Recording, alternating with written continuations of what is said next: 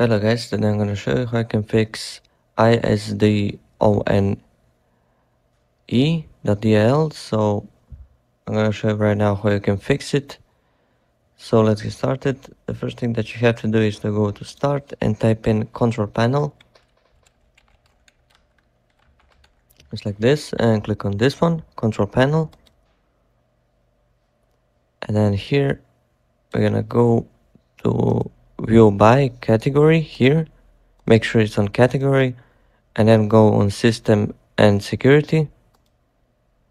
And after that, just go to system. If for some reason you cannot see the control panel, this one, I'm going to show you the another way that you can do is to go to start,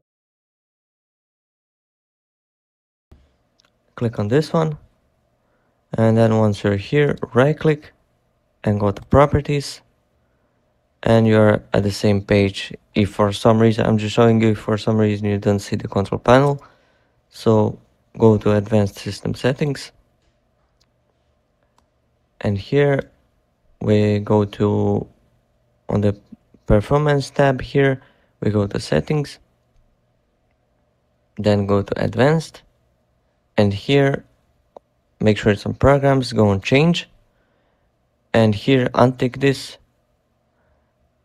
and then here go on custom size.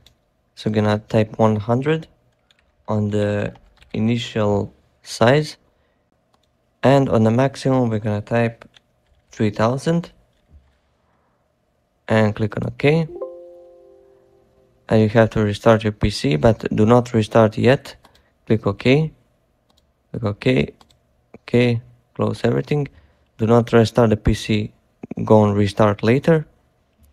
Then go on start here and type in run, click on run, and here we're gonna put percentage temp percentage and click on OK.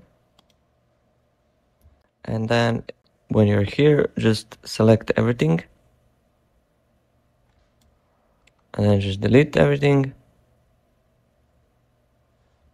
and do this for all current items. Continue,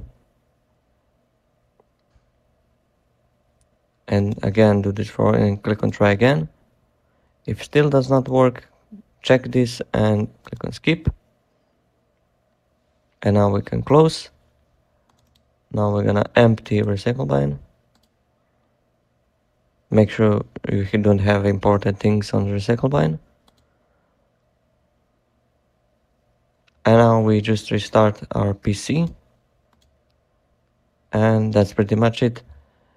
The error should not be there anymore. Thank you so much for watching. Subscribe and like, and see you in the next video. Ask me any questions if you have. Bye.